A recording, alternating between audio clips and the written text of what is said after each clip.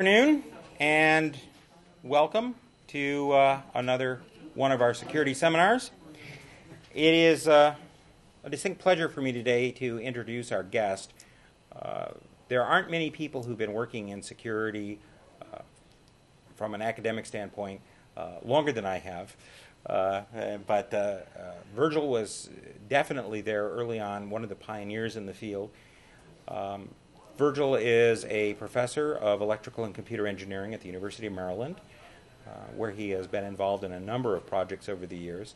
He's the most recent winner of the National Computer Systems Security Award, a very distinct honor, one of the highest honors in the field, and is also currently the chair of the ACM Special Interest Group on Securities Audit and Control. And we're very pleased to be able to welcome Professor Virgil Gligor. So please join me in welcoming him. Thank you, Staff. Thank you for having me. So I'm pleased to be here. This is my third trip to Purdue University.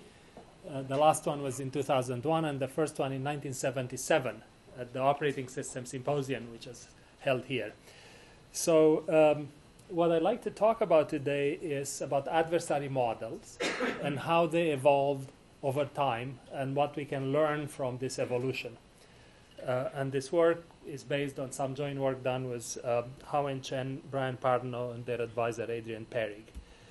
Okay, so here is the overview. The three punchlines, if you want, that I will have are the following. First, the resolution.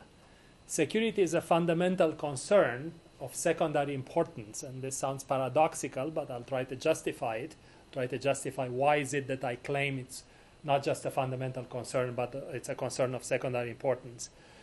And the second point is that new technologies, no matter what they are, they offer to us an insurmountable opportunity to deny both characteristics of the resolution. In other words, change the security from a fundamental concern into a technological concern, and from a secondary importance concern to a primary importance concern. And the third point is that what I've learned, at least so far, is that perfect is the enemy of the good, and we cannot have perfect security, at least in face of very strong adversaries, such as of the kind that I'm going to talk about today. Therefore, we have to learn to put up with good enough. And I'll show you what I believe good enough is. Good enough is always accompanied in this business by risk analysis, of which we did very little so far, at least in the academia.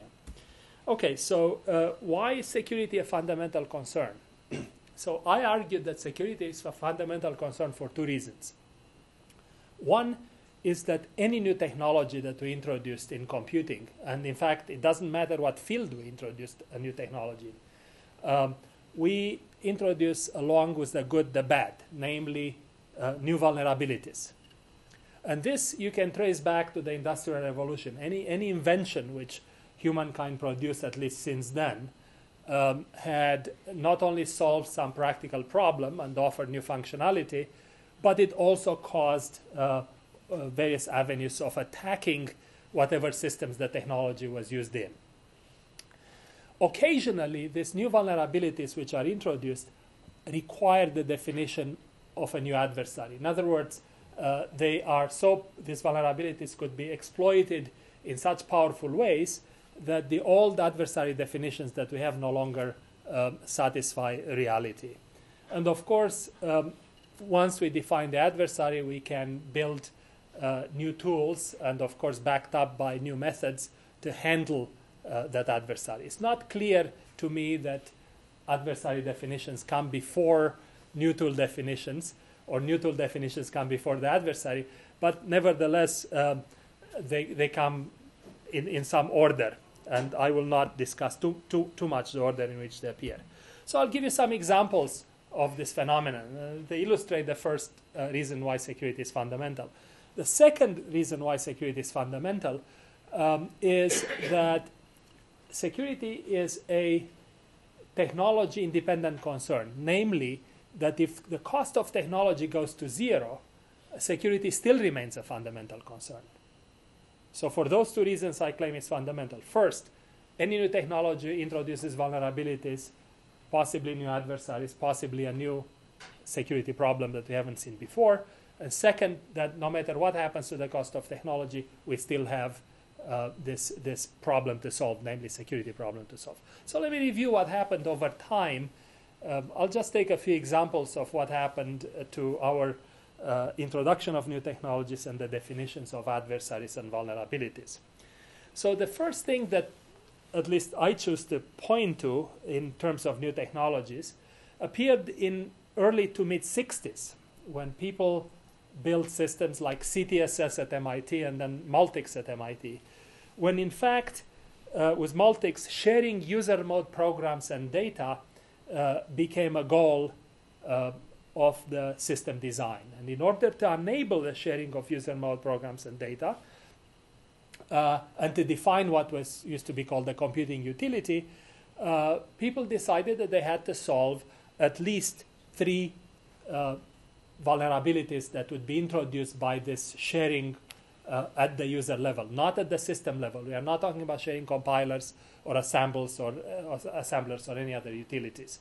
So first was confidentiality and integrity, and then parallel to that was system penetration.